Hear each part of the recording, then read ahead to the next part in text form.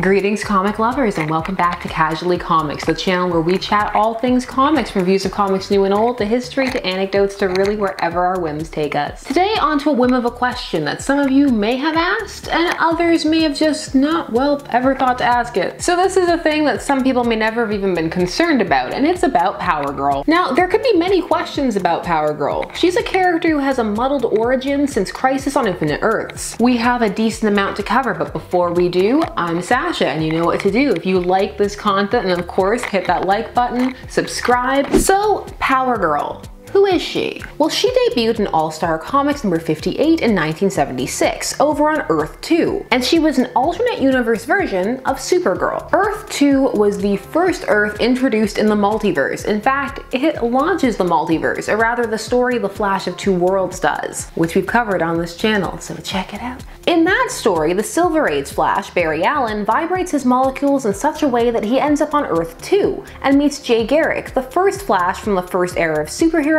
the Golden Age. This Earth, Earth 2, would become home to all of those heroes who had seemingly aged in tandem with the gap between the Golden and Silver Ages, so all of those first heroes were now older. And hence, this world would introduce a lot of legacy characters, the next generation, and one of those was Power Girl. Power Girl would also cause a bit of a stir over at Marvel because her name was so close to Power Man, these days for some more commonly known as Luke Cage. But this ruffled feathers over there for more than that. Years prior, DC had made a stink about Wonder Man. This was back when Marvel had first introduced him, and this was because they had Wonder Woman. A lot of comics is about holding on to names and copyrights and trademarks. It's interesting. I'm not being sarcastic, it's fascinating. Lawsuits everywhere. Stan Lee expressed his sentiments at the time, stating, "I'm pretty annoyed about that. I've got to ask the Marvel lawyer. She's supposed to be starting a lawsuit about that, and I haven't heard anything. I don't like the idea. You know, years ago we brought out Wonder Man, and DC Comics sued us because they had Wonder Woman. And I said, okay, I'll discontinue Wonder Man. And all of a sudden they've got Power Girl? Oh boy, how unfair." So the explanation given for her name as to why she's Power Girl and not anything else is as follows. It's said that she wanted to not be seen as derivative of her cousin Superman, and that they needed a similar adjective, like she couldn't be Neat Girl. Fun fact, neat is a synonym for super. This is because of some older slang-based etymology. So Power Girl would struggle with her origins because of Crisis on Infinite Earths,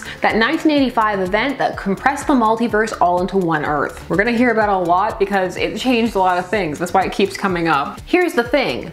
She survived, but Supergirl from Earth 1 did not. Earth 1 was the main Earth. Supergirl was killed because the mindset at the time was that Superman's supporting cast was too big. And how was he supposed to be the last Kryptonian alive when he pretty much had a whole Kryptonian family on Earth, even a dog? And so Supergirl was killed, but not Power Girl. But now she had to have a new origin to explain her existence, which was a harder sell because she'd been around since 1976, so she was recognizable as an alternate Supergirl, which she would also eventually be again, but that's not why we're here. There's always been one pretty big difference between Supergirl and Power Girl. I mean, there are a couple. There's also personality-based differences, but this is the one that a lot of people notice. It's the boobs. Power Girl has become known for having a massive bosom and a costume with a chest window that highlights them. Side note, for a time DC tried a parody character called Power Boy. He had a similar costume, but the joke never really worked because there were different connotations, different expectations, and then he got into an abusive relationship with Supergirl, and the chest window was the last thing people were thinking about. So some fans have wondered, vis-a-vis this bosom question, why did it happen?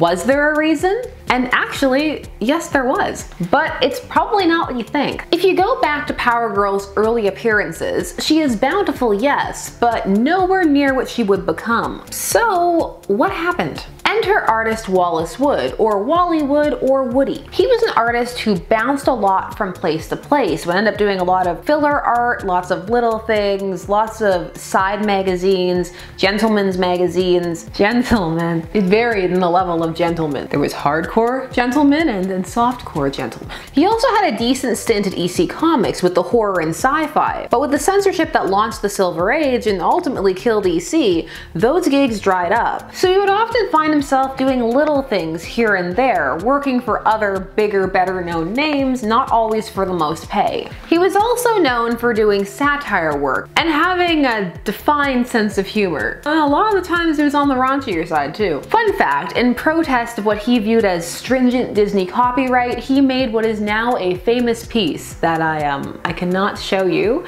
and if you have little ones watching with you, cover their ears. It was called Disneyland Memorial Orgy. So if you really want to see it, go look it up. I can say that I'm a changed person. I've seen things. It's a work of art in and of itself. It's like one of those paintings of hell that you look at where there's a different thing going on in each corner, so you can just stare at it, and the more you look at it, the more you see.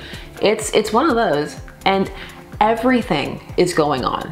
I mean everything. If you're imagining it, it's probably on this poster. Woody was said to be troubled by his compatriots, and he seemed to develop a bitterness towards the comic book industry as time went on. In his later working years, he was quoted as saying, "Never draw anything you can copy. Never copy anything you can trace. Never trace anything you can cut out and paste up." Actually, that was a note that he had cut up for himself. So yikes. So Wood was convinced that nobody actually was paying attention to him or anything that he did. He also felt that they probably didn't really care about his work. So having that bit of a raunchier sense of humor and being willing to push the envelope, he wondered, what if every issue he just started drawing her breasts a little bigger? Just, you know, see how big they could go before anybody noticed. And as you can see, it took a few issues for people to notice. Jimmy Palmiotti, who would write a Power Girl series in 2009, described it thusly. Okay, when the character was created, Wally Wood was the artist that drew Power Girl, and he was convinced that the editors were not paying attention to anything he did. So his inker said, every issue I'm gonna draw the tits bigger until they notice. It took about 7 or 8 issues before anyone was like, hey,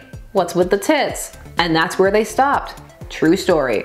Now this may seem like a smaller comic book history occurrence, but Power Girl's breasts and costume have become topics of huge discussion. Writers have addressed it seriously and jokingly. There have been people both for and against the breasts and the costume. It has become a topic of feminist debate. There have been intense discussions whenever they decide to cover the boob window. Should it stay open or should it be closed? You can make solid arguments for both. Power Girl has expressed her sentiments about it in various stories, though of course this tends to be tinged with a bit of the writer's opinion and some of the opinion of the time. So it's not always consistent. For a time she had a really core idea of how she felt about it, but that's shifted a bit. Let me give you some of the feelings. In 1992, she described her costume like this. It shows what I am. Female, healthy. If men want to degrade themselves by staring, that's their problem. I'm not gonna apologize for it. But in 2005, the explanation was this. The first time I made this costume, I wanted to have a symbol like you. She's talking to Superman.